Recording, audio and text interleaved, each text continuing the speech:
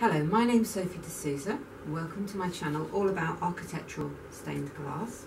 This is a short video for those of you not accustomed to handling sheets of glass of how best and most safely to handle them.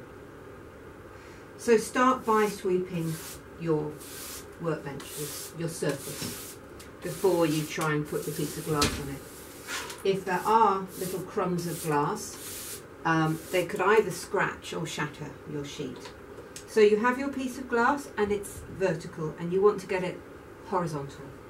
Lift it up, rest it on the edge of the workbench, tip and slide. This method means that you don't put stress on the middle of your sheet of glass. The same applies to moving panels of leaded glass or stained glass. They're actually probably more vulnerable because lead's quite soft and you might get a bowing and then a cracking of your glass in the middle. So never pull it from the far edge or just lift it from the near edge. Slide. When you get to about a third of the way across, tip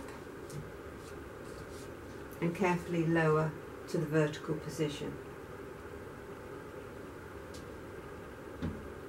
So I hope that's been useful.